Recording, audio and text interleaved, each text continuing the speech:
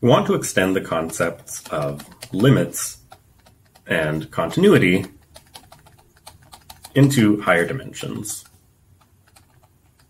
So in this video, I'll sort of just give you the definitions of how these work out in higher dimensions and make some comments on them. And then in the next videos, I'll work through several examples. So to start, let f of x, f of x1, I'm just writing x arrow for short, but this is a function of n real variables. This is a function Rn to R, again, e.g. R3 to R, and if Q, so Q arrow is a point in Rn with coordinates Q1 through Qn, and L is a real number, then we say that the limit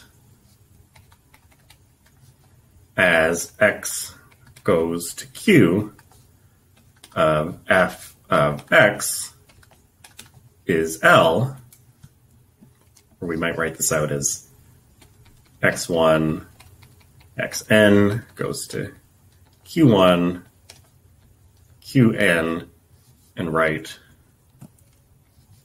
f of x1 through xn. But we say that this limit is equal to L if for every epsilon greater than 0, we can come up with a delta. There exists delta greater than 0 such that the distance between f of x and L, so this is an absolute value of numbers, is less than epsilon whenever the distance between x and q is less than delta and greater than 0. Now here, this point q, this is allowed to be any point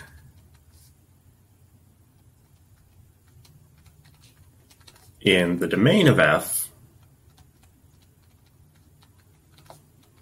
or a boundary point of the domain of f.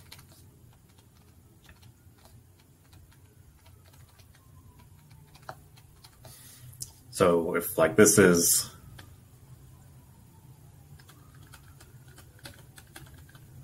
the domain of f, then we can evaluate f. We could look at a sequence that's converging to, so if Q is on the boundary here, we could look at a sequence inside the domain of f which converges to Q and evaluate f on those things. So we can talk about the limit of f going towards q, even if f is not defined at q. Okay, but that's just for limits.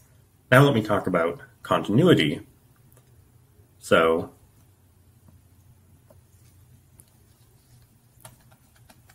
definition, we say, so same notation, we say that f is continuous at the point q if, so q now has to be in the domain of f,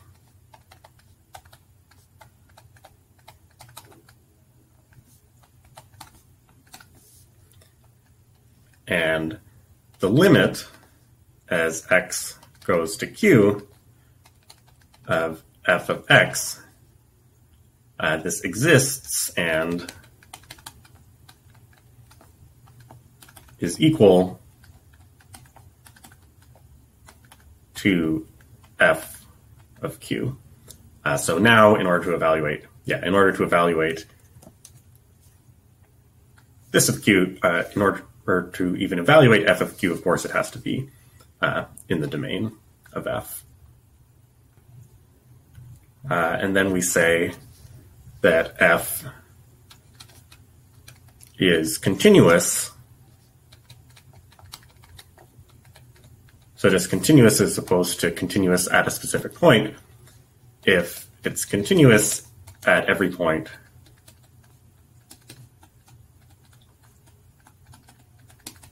of its domain. Now we can illustrate a point that we made in the last lecture. So we could also consider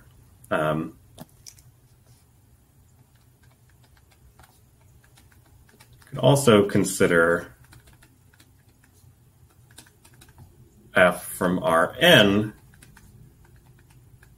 to Rm, so functions with multiple outputs, and so this will consist of f1 x fm x. So m functions. Well, then f is continuous if and only if each f1 and fm are all continuous. However, so it's a function with multiple outputs is continuous if and only if it's sort of each output slot is continuous. However, it is not the case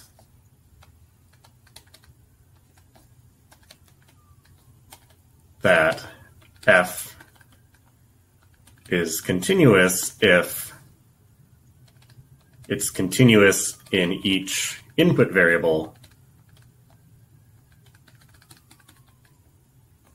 separately. So I'll give some examples and say more clearly what I mean by that in the next videos. But this is just another example of we can separate outputs, we can't separate inputs. Okay, so as an example of working with this definition, I'd like to show you the following. So I'm going to define P of xy, so P is for plus. P of xy is just x plus y. And I want to show that this is continuous on all of R2. So it's continuous on its entire domain. Okay, so proof. So let x0, y0 be a point in R2. What we need to show is, and let epsilon greater than 0 be given to us. We need to show that we can find delta greater than 0 such that x plus y minus x0 plus y0 is less than epsilon whenever xy minus x0, y0. So first one's an absolute value, the second one is a vector length is less than delta. Okay, so if we require that x minus x0 is absolute value less than epsilon over 2, and also y minus y0 is absolute value less than epsilon over 2, then we can rewrite, so x, y minus x0, y0 is x minus x0 plus y minus y0. And then this is less than equal to absolute value x plus x0 or minus x0 plus absolute value y minus y0. So here this is the triangle inequality.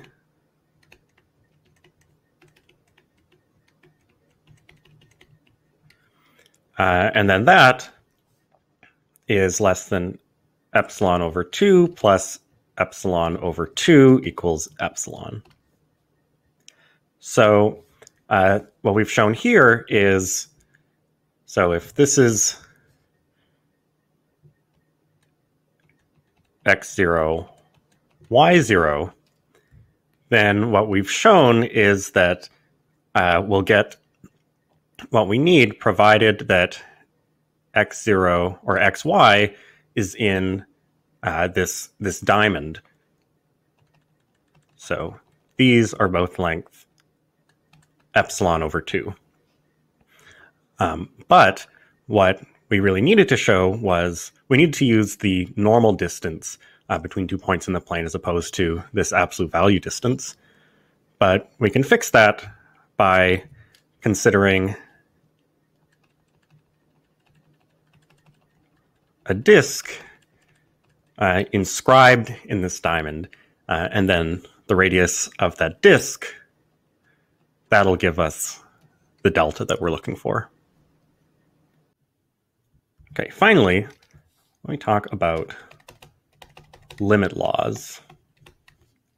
So I want to give a slightly different perspective on these. So first of all, the most important property of continuous functions is if f is continuous at x and g is continuous at f of x, then the composed function g compose f is continuous at x.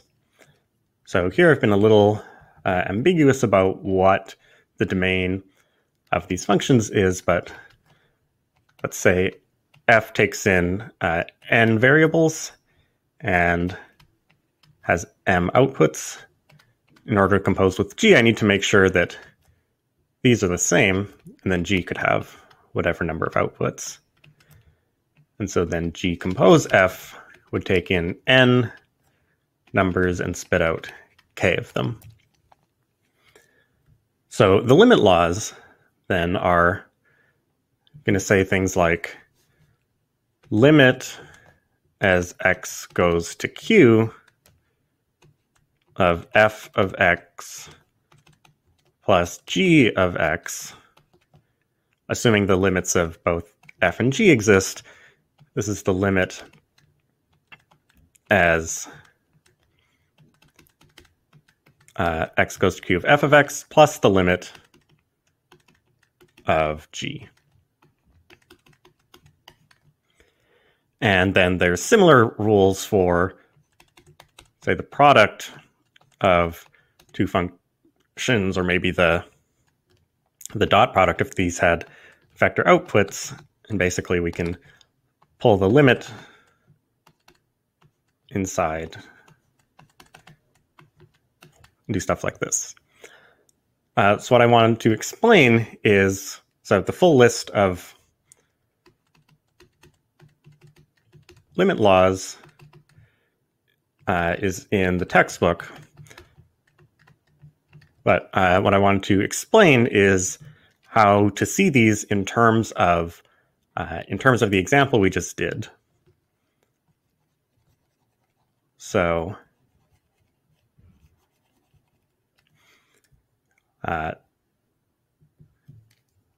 f of x plus g of x, this is, so we've got, this is p of f of x, g of x, where p of xy is x plus y, as we did just now. Then since this is continuous, as we just showed, the limit of this, well, by properties of being a or by definition of being a continuous function, this means we can pull the limit inside. So this addition law is just a consequence of the fact that the addition function from R2 to R is continuous. And then similarly, the rest of the,